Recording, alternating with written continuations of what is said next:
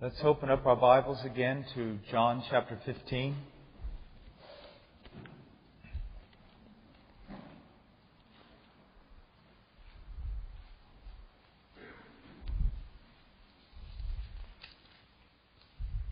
Before we read our text, I'd just like to make a note of something very important that has been said thus far.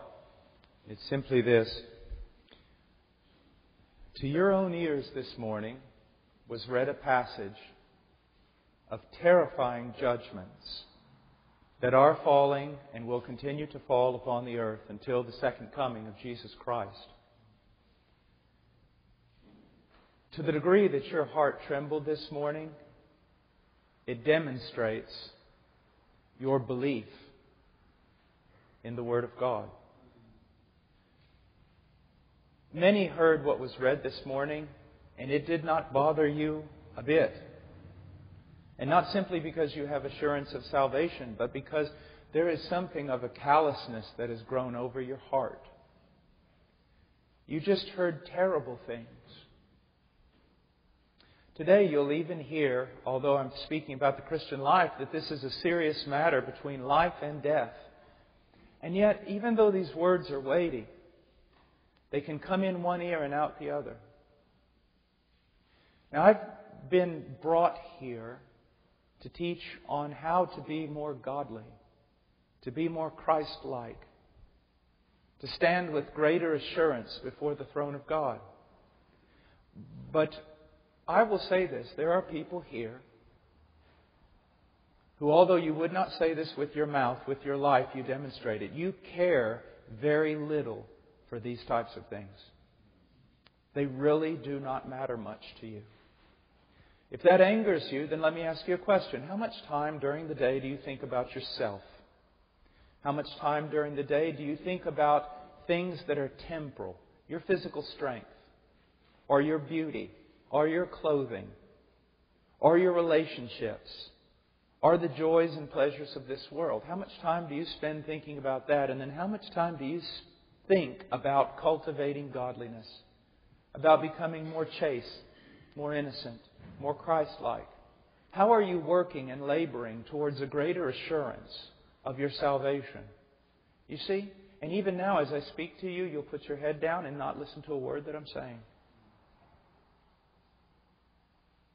I want you to know that to sit under the Word of God is an extremely dangerous thing.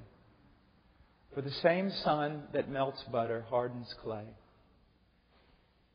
Beware of sensuality. Beware of the things of this world. Beware of your own heart. Ask yourself, is there really, come on. Is there any evidence whatsoever that you have been born again? Are you here today because it's Sunday?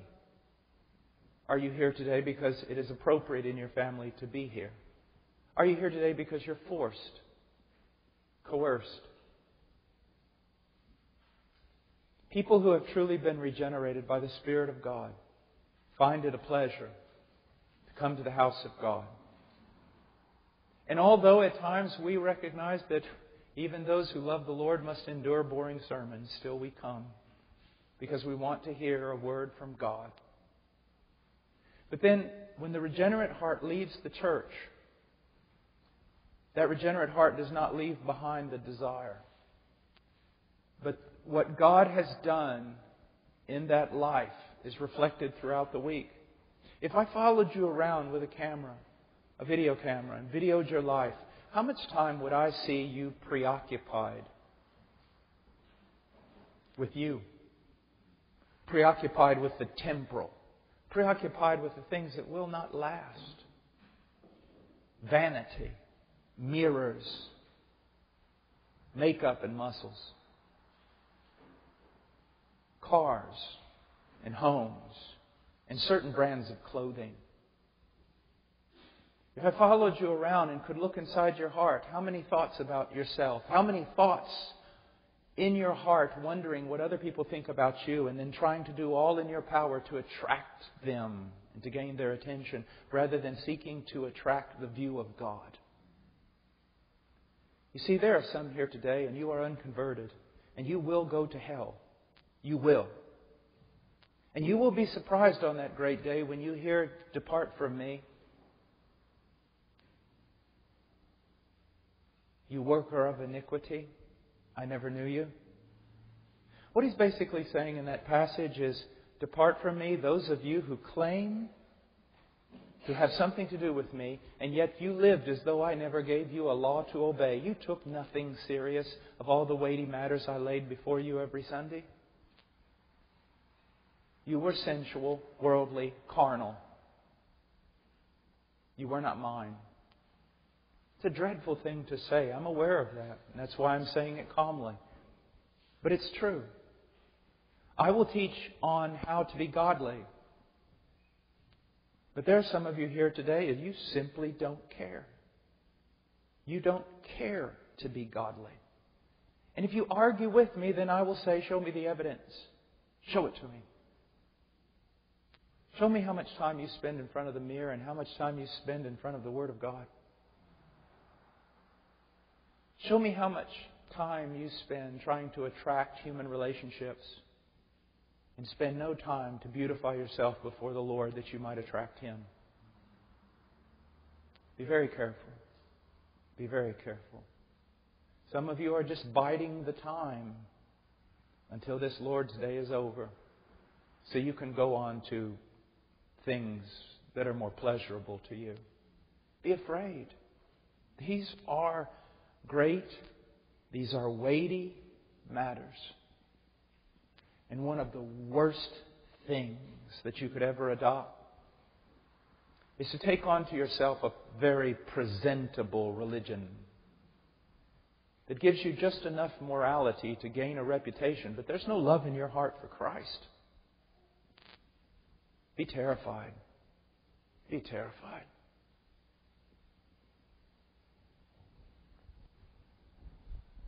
Let's go to John chapter 15, verse 1.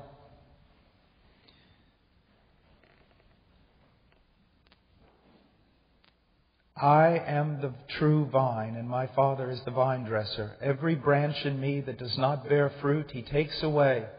And every branch that bears fruit, He prunes it so that it may bear more fruit." Now, we've already spoken of this text, but let me just bring this because I'm so burdened about this fact. Do you see what it's saying here? He doesn't say everyone who denies me verbally. He doesn't say everyone who stands against me publicly is going to be removed or taken away. No. He is talking even about those who confess Him as Lord. Those who pretend to be branches united to the vine. He said, but the evidence that they truly belong to me is that they bear fruit. Let me ask you this question. Do you bear fruit? Do you bear fruit? Why do I say it in that way with such emphasis? Because one day you will be turned out and sent to hell, and the last thing you will hear is, "You did not bear fruit."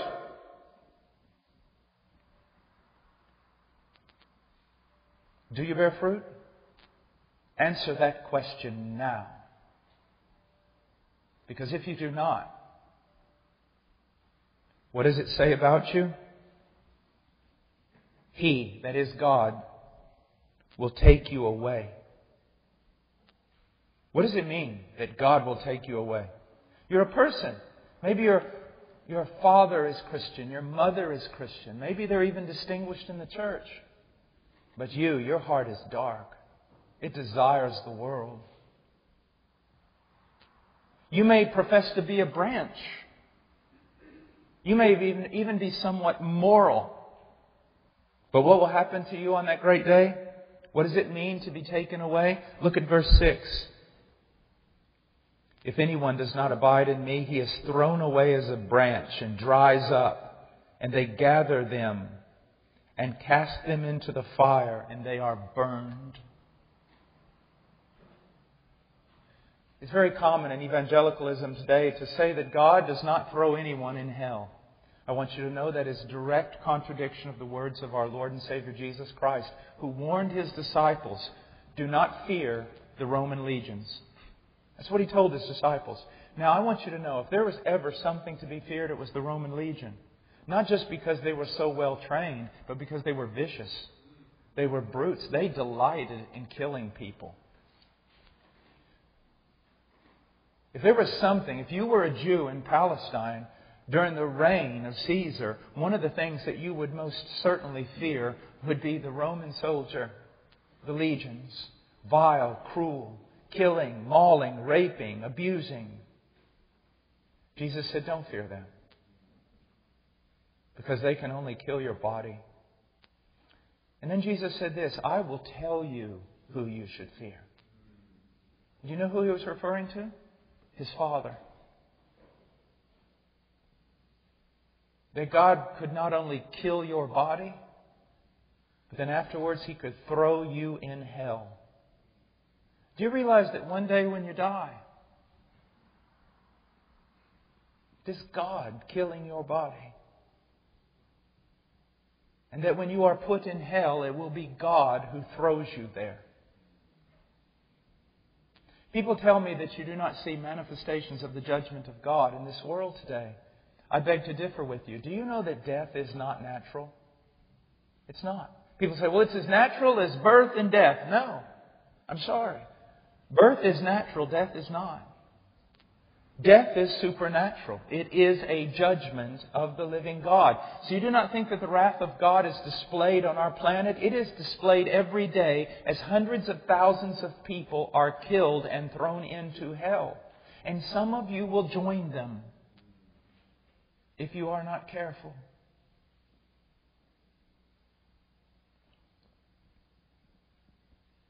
I know it's a hard word, but it is true. It is true. The church, or what is called the church, is filled up with so many unconverted people.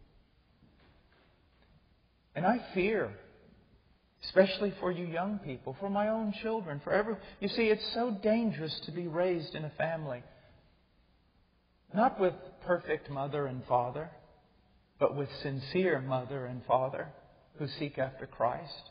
It's dangerous to go to a church that may not be the most spectacular thing in the world, but it is true. A true church.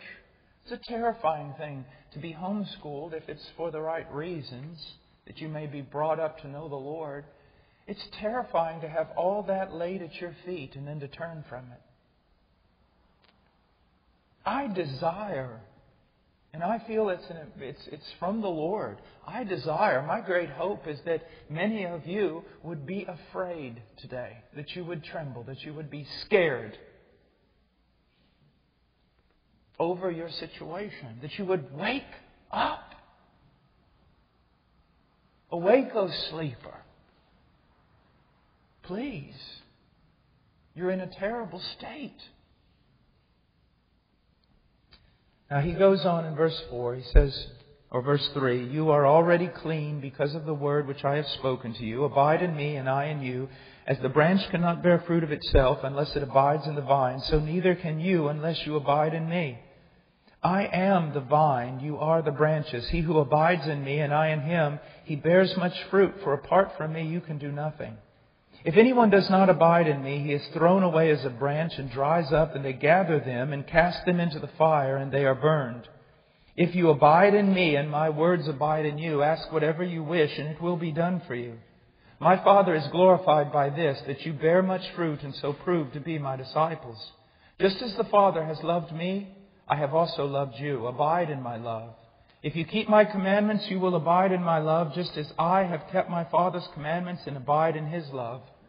These things I have spoken to you, so that my joy may be in you, and that your joy may be made full.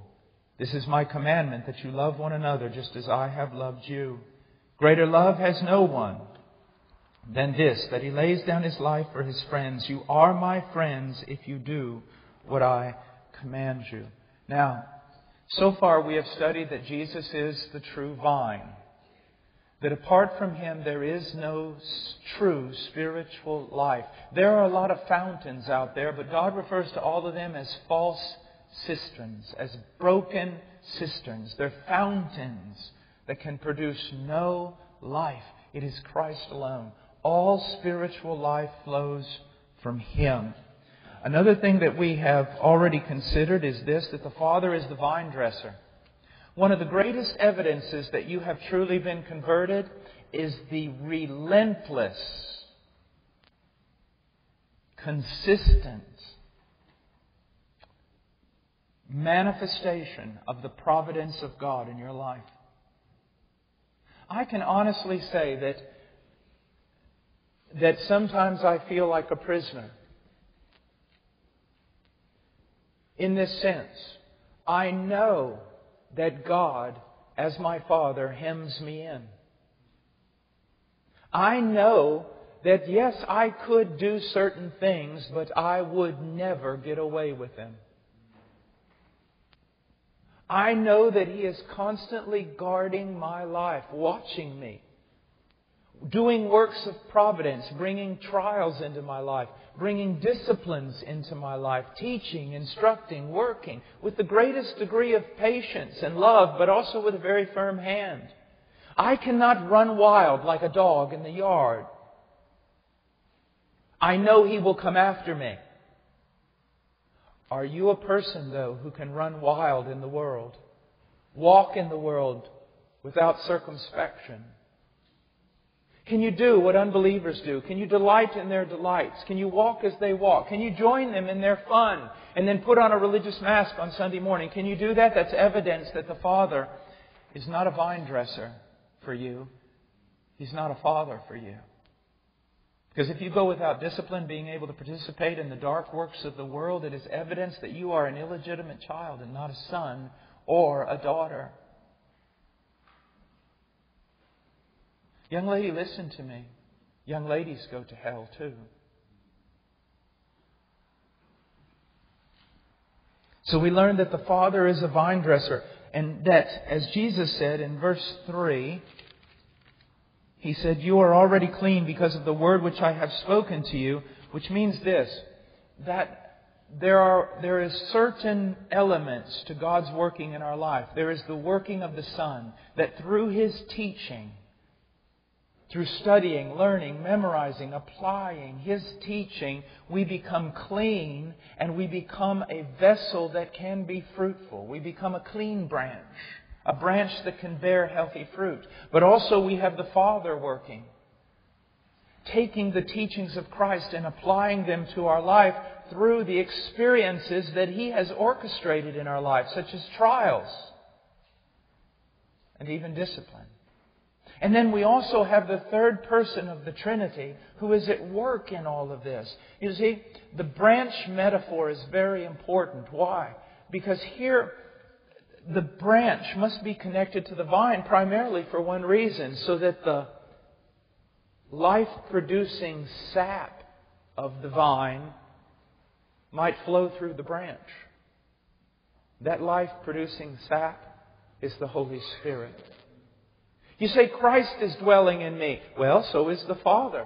And yet the Father is in heaven and Christ is seated at His right hand. How is it that the Father and the Son are dwelling in you? It is through the work of the Holy Spirit. As a matter of fact, all of God's works on this planet are being carried out by the Spirit of the living God. And so here we have the Trinity. The Son is teaching you. The Father is applying that teaching. The Holy Spirit is empowering you.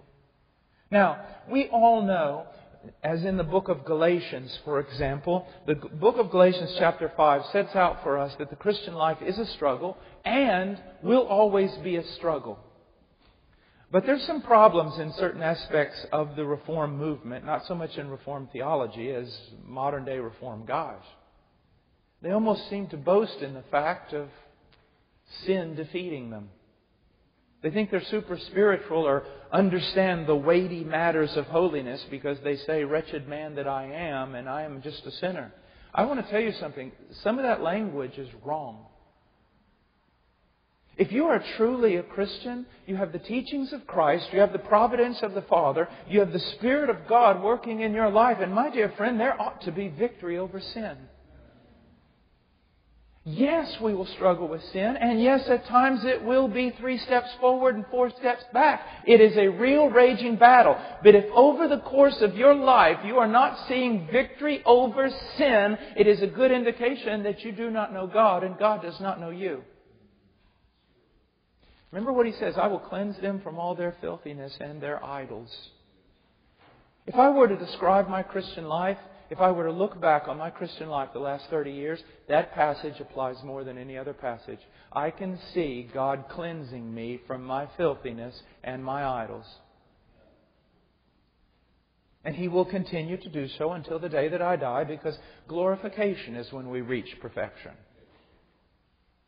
But make no mistake about it, you can become transformed. I have met many a saint in their 70s and 80s and 90s that glowed with holiness. And the Bible gives us many great promises that we can change. Remember in my testimony this morning, I told you how God saved one of the greatest liars who ever walked the planet. And then after my conversion, still struggling with truth. And God just relentlessly beating me to death. You see, He who began a good work in us will finish it. He will. And there will be victory over sin. Do you have victory over sin? Now let me put it this way. The Christian life is not, you get saved and you go like this. That's not the Christian life. But it's not this either. Flat line means you're dead. Means you've never been regenerated. Then what is it like, Brother Paul? It's kind of like this. Let's say that here I am at sea level and I'm going to go up into the beautiful mountains of Virginia. Do I go up like this? No. Do I go up like this? No. Do I go up like this? No. Not even an airplane does that. Well, how do I go up? I go up like this. At some time in my life, you may see me progressing greatly in things of God and say, there's the evidence. At other times in my life, you may see me stalemate for a while. You may even see me decrease in the things I've gained. It's possible. But over the full course of my life, if I'm Christian, you will see a consistent rising. At any given moment, you could see a dip. But through the full course of the Christian life, you will see progress in the things of God.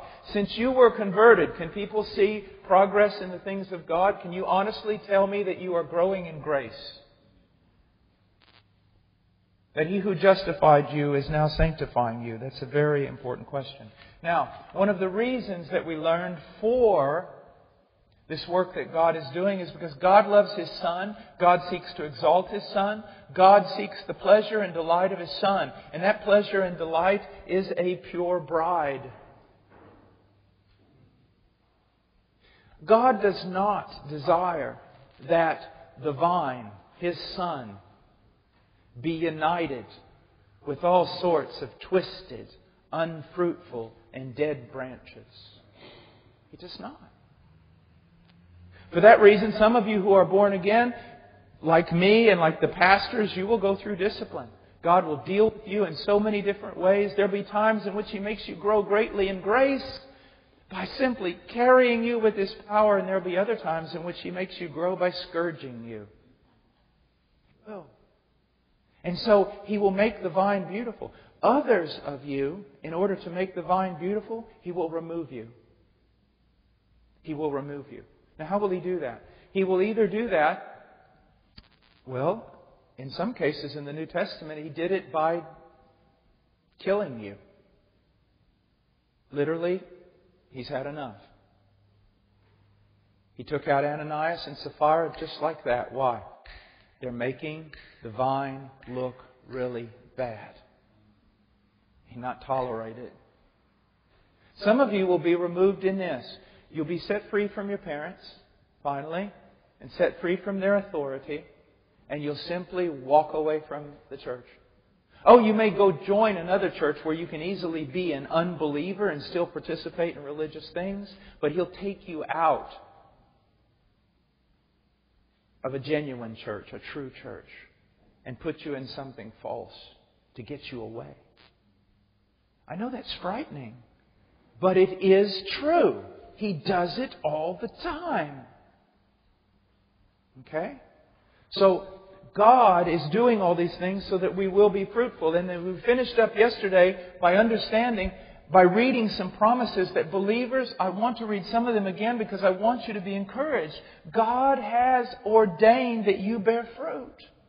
He will be like a tree firmly planted by streams of water, which yields its fruit in its season, and its leaf does not wither. And in whatever He does, He prospers.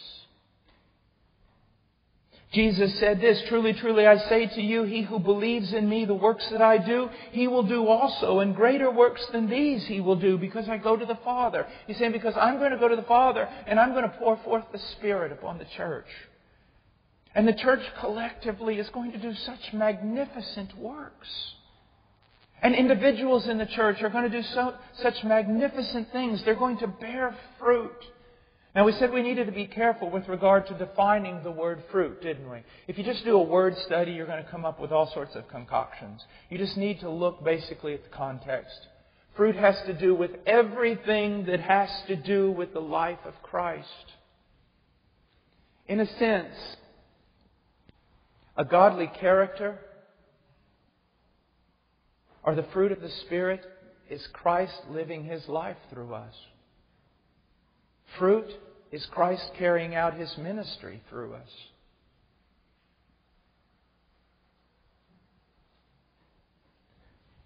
Is there any sense in your life when people look at you of otherworldliness? Does anyone get a heavenly flavor around you when they watch you, when they listen to you talk? Are they in any way touched by eternity because your view is set on eternity? Is anyone impacted in a biblical manner when they come into contact with you? Are people helped, progressed in their faith? Are sinners convicted when they come into contact with you? Are you a fruitful vine? Then tell me, point to your fruit. Just think right now in this moment, just point, just think in your own mind, how am I fruitful? Do you know most evangelicals can only say this? Well, I go to church on Sunday. Really? How are you fruitful? If you find it difficult to find fruit, then you should find it very easy to be afraid. Now we're going to go on, and I want us to look at some things that are very important. First of all, in verses 4 through 6, he says, "Abide in me, and I in you. As the branch cannot bear fruit of itself unless it abides in the vine, so neither can you unless you abide in me. I am the vine, you are the branches. He who abides in me and I in him, he bears much fruit, for apart from me you can do nothing."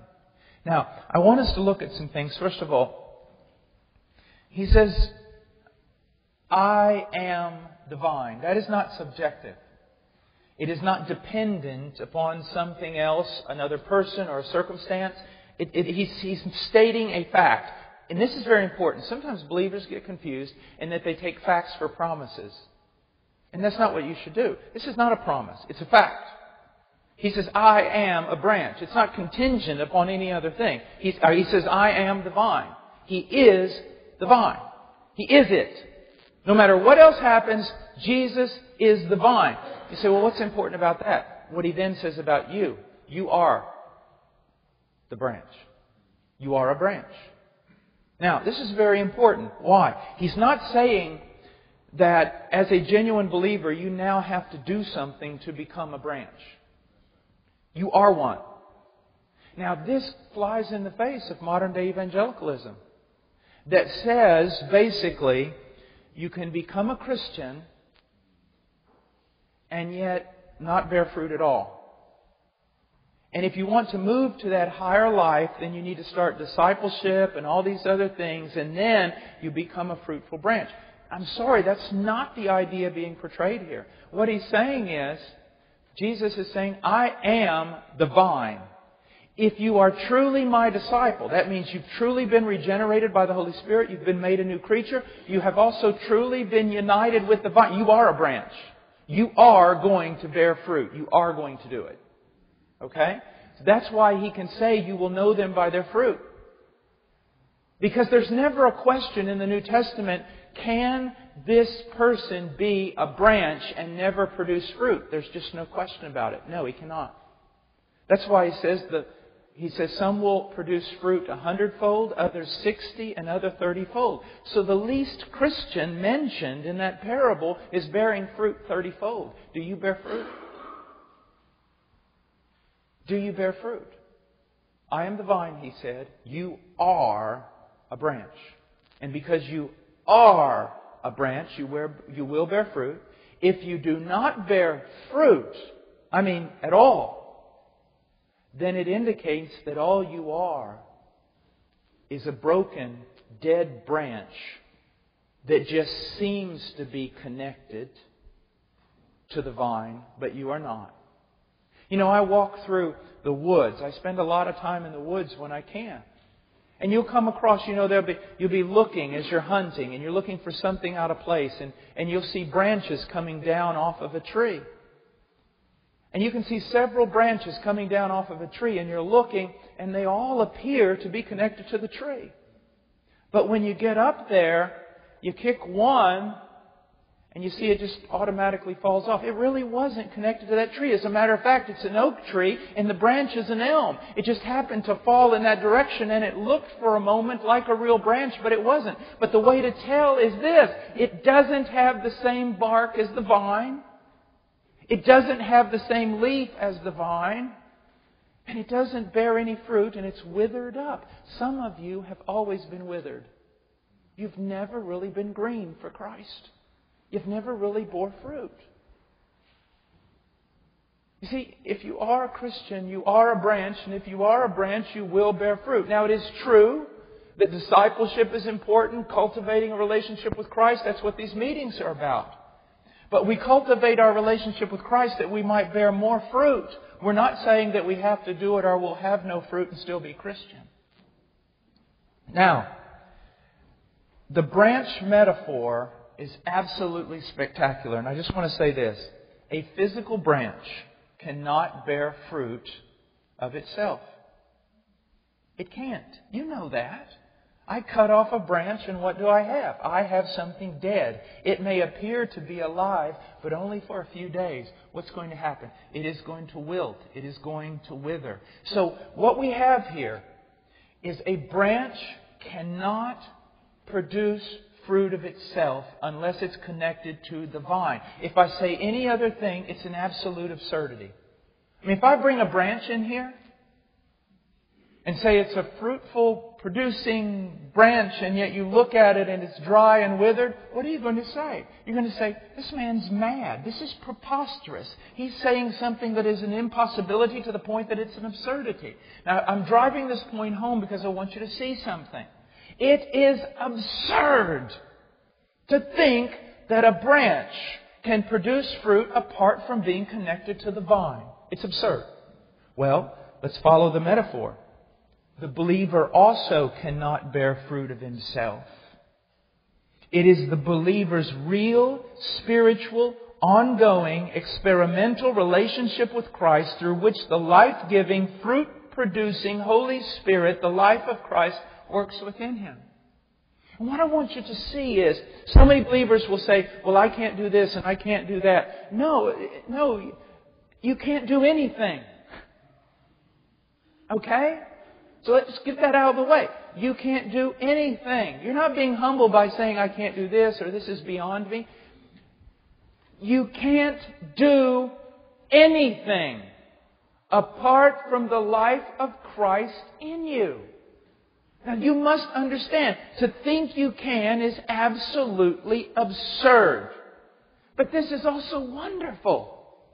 If you cannot do anything apart from the life of Christ in you, then you can do anything according to the life of Christ in you. You see, so many times, and I see this in people who write biographies. There'll be very spiritual men who write biographies, but when they get to biographies, it seems like they throw their spirituality out the window. Because they'll talk about a Charles Spurgeon, and automatically, what do? The guy had a photographic memory. The guy had unbelievable energy. The guy had this, and the guy had that. How did a person have really good theology and then start writing this book and throw all their theology out the window? You can't explain a Charles Spurgeon by natural talent, by gifts. It wasn't his head. It wasn't the size of his heart. It was the Christ within him. Do you see that? Let me give you an example. Or I'm going to mention a biblical character, and I want you, the moment I think of that biblical character, I want you to draw an image of him. Okay? It's not going to be God, so you can do this biblically. I want you to draw an image of this person in your mind the moment you hear his name. Samson. What does he look like to you? A Jewish Arnold Schwarzenegger, right?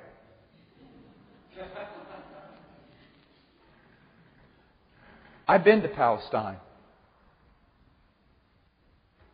There isn't a man on this planet, I don't care how big his muscles are, who can rip up the gates of a city, throw them on his back, carry them up on a hill, and throw them down.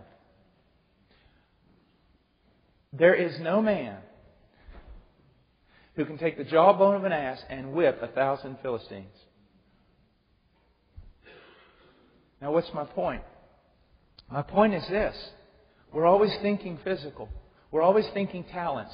We're always thinking this. Why was it that they came to Delilah and said, "You're going to help us out because we can't figure out where this guy gets his strength"? Really? Well, if he had muscles all over like the Incredible Hulk, it would have been very easy to figure out where he got his strength.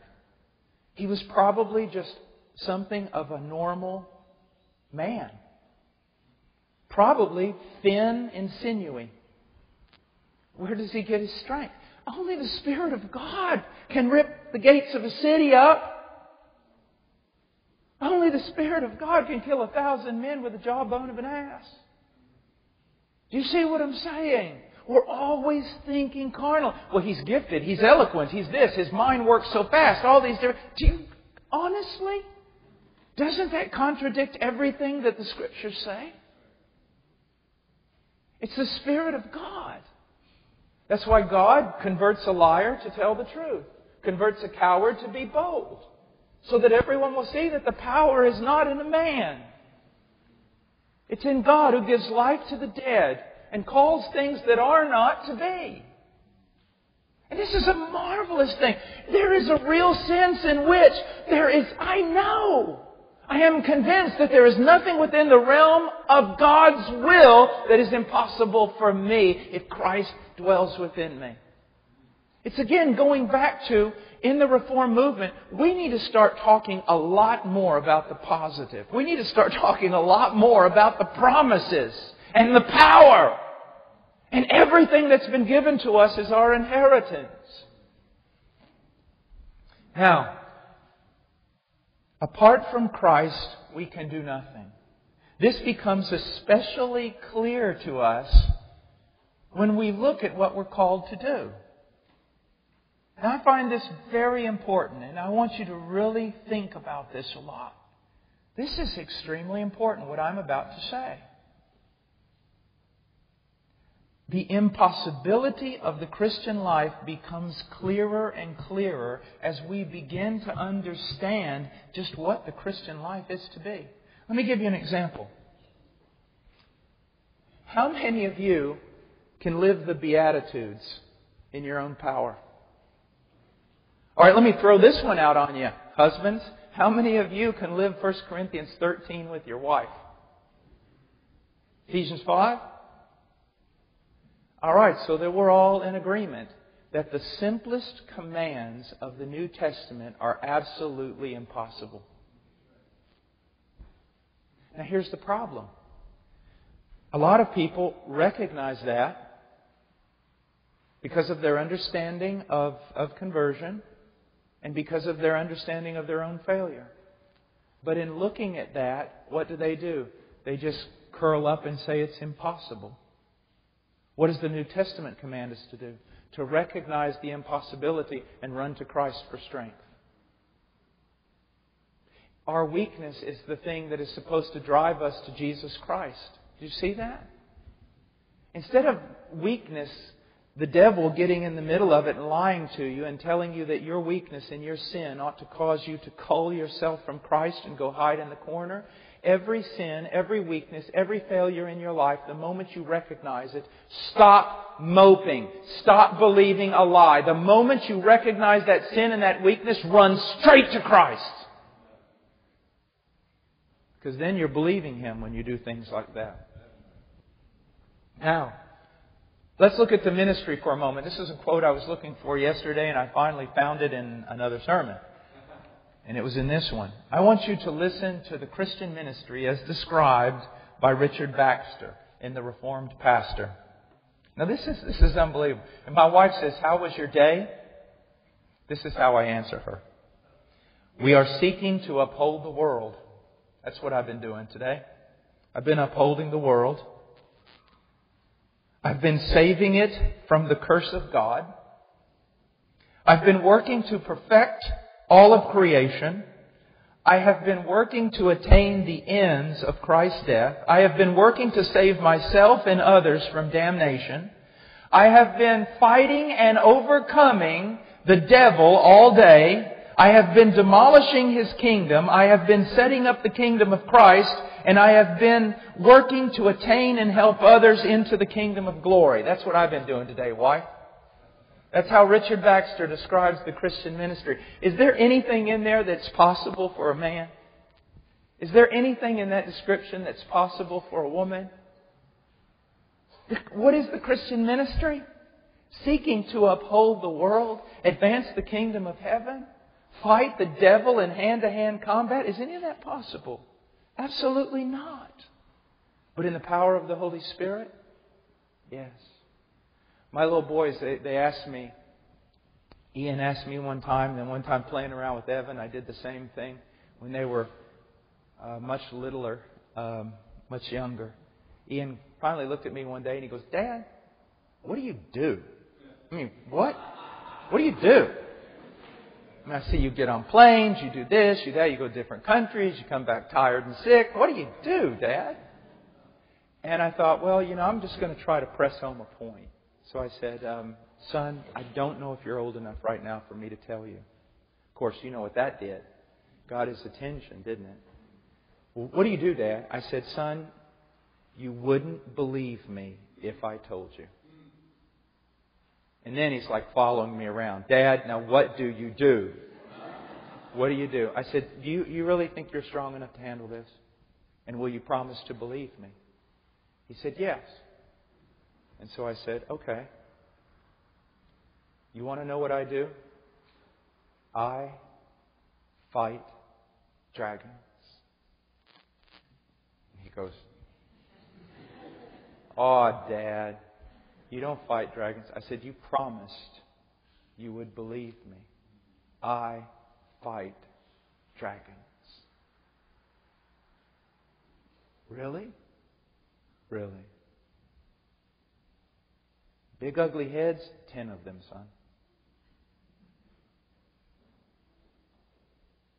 "Do you have a sword?" "Yes, I do."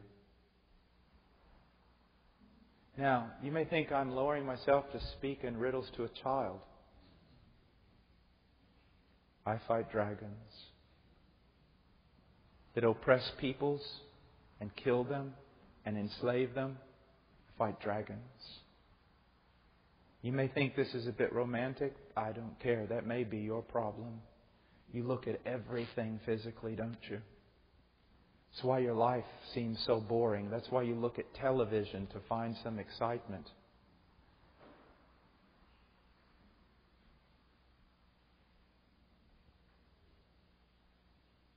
You can watch The Lord of the Rings, or you can live it.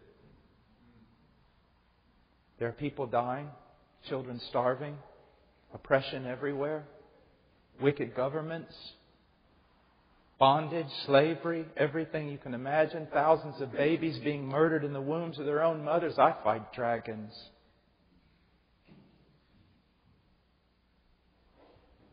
Really changes the way you look at things.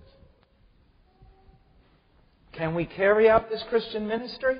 Absolutely not. We cannot. It's amazing the repetition of the word cannot in verses 4 and 5. Christ is seeking to remind us over and over and over again one great truth. We cannot. Independent from Him, and we can. In dependence upon Him. There's nothing too difficult for Him.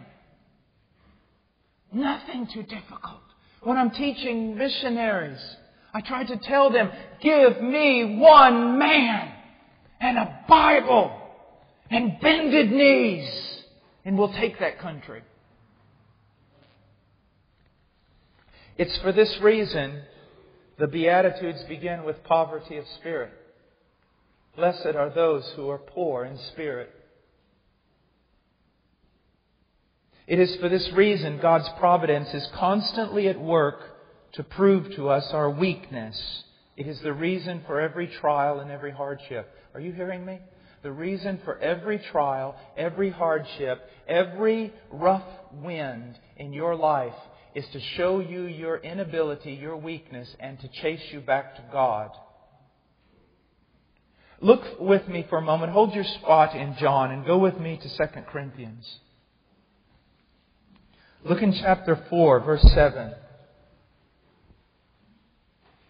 But we have this treasure in earthen vessels, so that the surpassing greatness of the power will be of God and not from ourselves. But look at the language he's using. Paul is identifying surpassing greatness of power with his life and ministry. But he is also recognizing that it comes from God and not from himself. But make no mistake, Paul is saying things like the power that works mightily within me, so that a man can be moving in the realm of his gifts under the anointing of the Holy Spirit and move with such power that when the deed is done, his physical body is literally vanquished. That's why many men have said, I believe Ian Murray, I don't want to misquote him, but that the reason why true revival is not sustained, does not continue on and on and on, because the human body and human psyche could not endure it. We simply could not. It would wear you out. Be in the presence of God for a few minutes. Do you know what it's like? It's like kneeling down 3 feet away from an F5 tornado is what it's like. But he says here, but we have this treasure in earthen vessels, so that the surpassing greatness of the power will be of God and not from ourselves. We are afflicted in every way, but not crushed, perplexed, but not despairing, persecuted, but not forsaken, struck down, but not destroyed, always carrying about in the body the dying of Jesus, so that the life of Jesus may also be manifested in our body. For we who live are constantly being delivered over to death for Jesus' sake, so that the life of Jesus also may be manifested in our mortal flesh. Do you see what he's saying? All these things, workings of God's providence, are designed to give Paul no hope whatsoever in himself. If I hear one more time about the Apostle Paul's great intellect, I'm going to start shooting Bible scholars. This is ridiculous. Is there any time in the New Testament where Paul the Apostle talks about his great intellect? No! So why are we identifying all these great works of Paul with his intellect? When Paul said what he was seeking to do, not that he was seeking to be ignorant of the things of God, but he's making it clear he's trying to free himself from just intellectual endeavor. And he could speak a lot better than he actually spoke. He spoke in such a way so that men's confidence would not be in his intellectual powers, but in the power of God.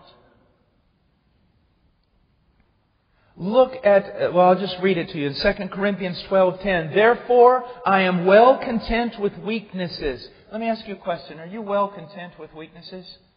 This is something I struggle with.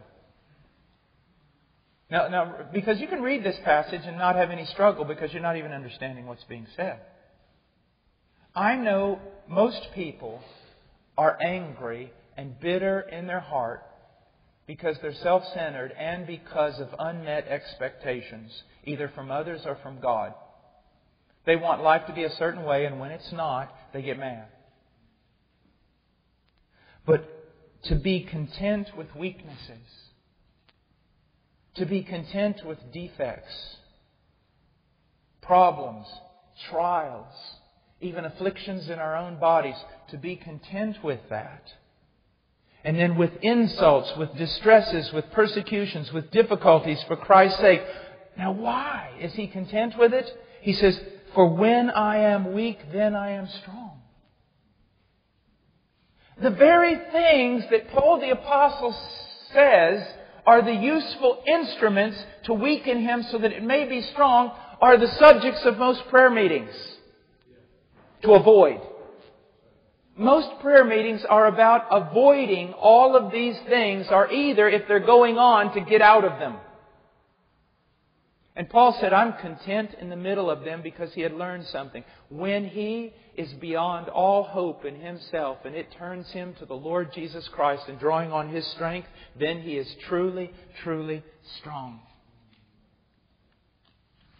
Is it not true? I call it, if you want to be used of God, I call it Gideon's call. You're going to have to adopt the procedure, God's procedure of Gideon's call. You say, what is that? Gideon, you're going to save us from the Midianites. Okay, now first look at who he chose. A guy so afraid that he's hiding in a wine vat. And then he goes, Gideon, get an army. Gideon gets an army. God stops Gideon. Problem. What's the problem? It's too big. See, your problem is what? You say, I can't do this. Why? I'm too small. I don't have the talent. I don't have the giftings. I don't have this. I don't have the wisdom. I don't have. God sees all that as advantageous. God tells Gideon, we got to cull this army. Why? First of all, it doesn't matter how big of an army you think you can muster. You can't defeat the Midianites. But I can, and when I do it, I don't want you getting the credit for it. But you know what's the terrible thing? Even though God did every conceivable possible thing for the people to see that it was of God alone, and Gideon really had nothing to do with it, they still made Gideon a god. We do the same thing. It really is only His power. It really is. Sometimes I wish that I wish and I don't wish, that all of you could come home with me. Why? To see me with my family. I really do. Why?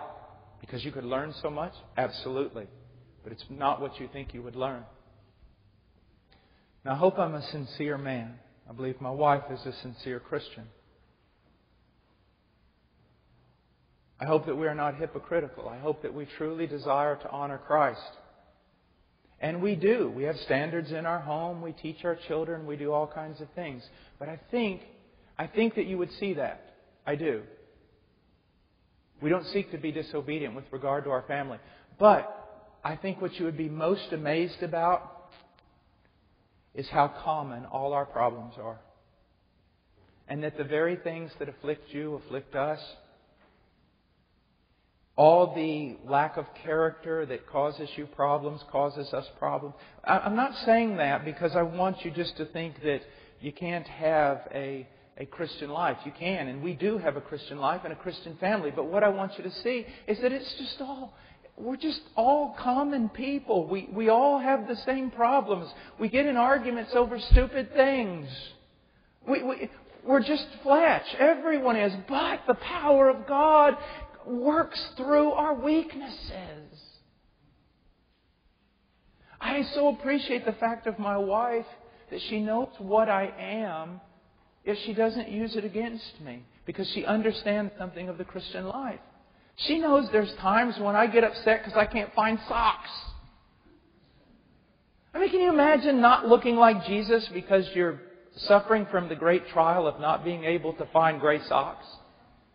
But she doesn't say, how can you preach? Look at you. You're upset that you can't find socks. She knows what? She's married to, I think I've proved, a sincere man. A man who wants to follow Christ. But here's the thing. Just a man. Do you see that? Because sometimes I preach, God does things and people think, oh my gosh, how must He be? How must He be? You'd be surprised.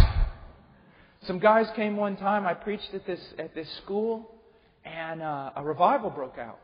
Well, a revival and a riot at the same time. Half the school was very happy, the other school wanted to kill me. And these students, they said, oh, Brother Paul, can we come to Peru to just bask in your glory? I said, sure. To learn from you, oh man of God. I said, sure, come to Peru. They got off that plane thinking I was the Apostle Paul. 2 months later, they got on that plane praying for my salvation. Now again, I take holiness seriously. If you're a person who just thinks, whatever, I'm not your type of person. But what I'm trying to show you is, your pastors, I hope they're sincere. I believe they are. I've been with one of them for a couple of days in his house. I see sincerity. I see a desire. But just a person who probably, also can't find socks. Do you see what I'm saying? And I want you to see that because I want you to be gloriously used of God. But many of you think that you reach this certain spiritual level and then God really starts to use you. If that's true, I don't know what that level is, and I most certainly haven't found it. My uncle told me one time, who was in the ministry, one of the greatest truths I ever learned. He said, Paul, most men never do anything for God because they're always waiting to reach some certain level when it kicks in. Are perfect circumstances before they go out and do something. He said, go now. Now we're going to bring this to a close and take on this again tonight. But I want to say one other thing. And this is a truth that if the sincere Christian will grab a hold of it, it will help them. Weakness is not an obstacle to the Christian life, but it is the catalyst. The problem is not that the believer is weak, but that he does not really believe that he is weak. I can tell you how weak you really think you are.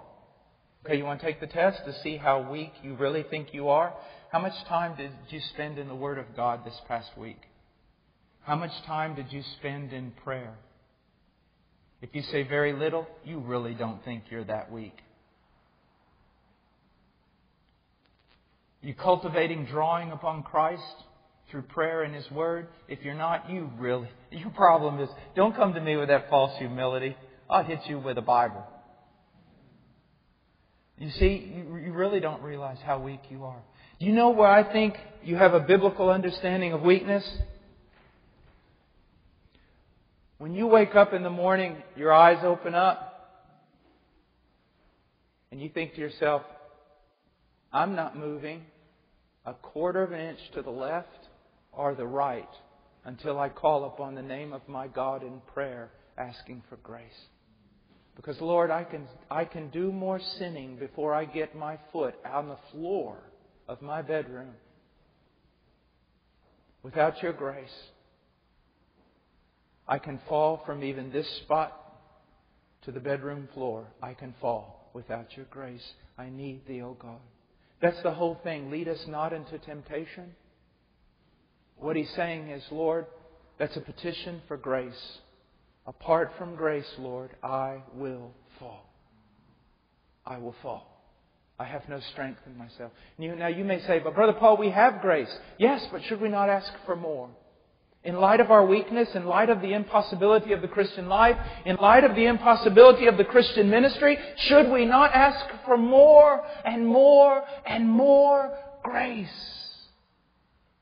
The greater a man's recognition of his weakness, the greater his urgency in running to and clinging to Christ, and then the stronger and greater he is. Do you see that? This is just absolutely essential. I don't want the trials and the disciplines and the providences of God in your life to be in vain. They are all designed to run you to Christ, asking for strength. The devil is a liar, he's a murderer, and he murders through lying.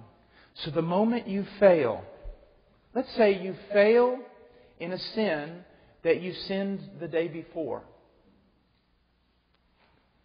which was a sin that you sinned the day before, which is a sin that seems to be besetting in your life.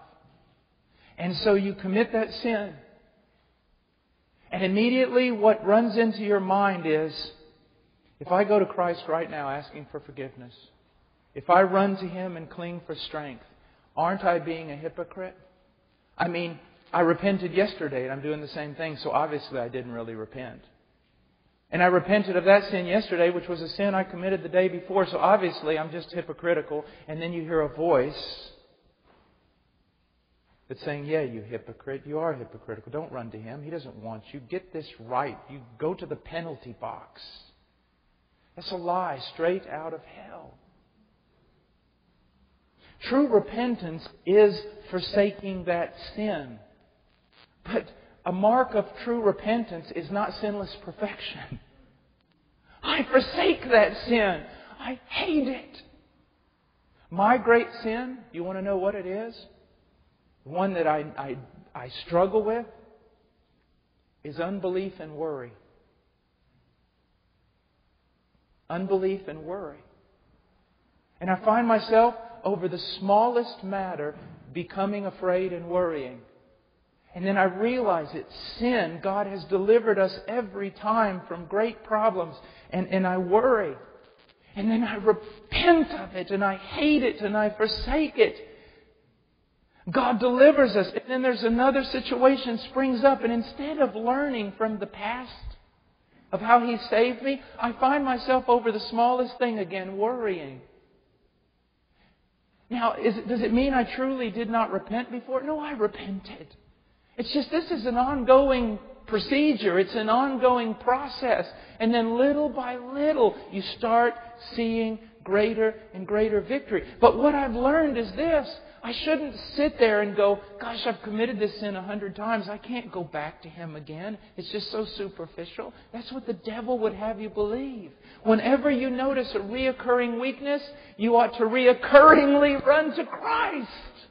Because that's what He said. I mean, does He not practice what He preached? Did He not tell Peter? Peter said, how many times do I forgive my brother? 7 times? Jesus said 70 times 7. He wasn't giving a number. He was saying infinitely. Will he not practice what he preaches? Now, I'm not talking about a person who's nonchalant about sin, doesn't care, and uses Jesus as a ticket out of hell. But I'm talking about many of you who are sincere Christians who struggle with sin, but in the midst of your struggle, you keep thinking you can't run to Him, that there's something wrong, that grace can't be this free. You know the hardest thing you're ever going to have to do? Mark it down. The hardest thing in the Christian life you're ever going to have to do, the greatest mountain you're ever going to have to climb. Are you ready? It's the hardest thing you're ever going to have to achieve. It's this. To believe that God loves you as much as He says He does. That's a wonderful mountain to climb, isn't it?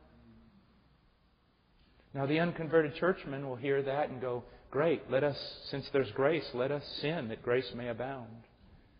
But the regenerate Christian, the true Christian, will go, if it is this way, If love is this unconditional, if grace is this free, if I run to Him after every malady, no matter how many times I repeat it, if I can run to Him and He will greet me with open arms and forgive me of all my sins and cleanse me from all unrighteousness, then how I long to be holy. How I long to be more devoted. Well, let's pray. Father, thank You for Your Word. Lord, help us. Help us to believe You, to believe Your promises. Lord, we have to admit, it is not because You've given us any reason to doubt. It's just that there's no one else like You. There's no other example like You. There's no love, there's no grace like Yours seen in any other thing. Sometimes, Lord, it's hard to believe because of the greatness of these promises. They seem to be too wonderful for us. Lord, help us to believe and show that we honor You by believing. In Jesus' name, amen.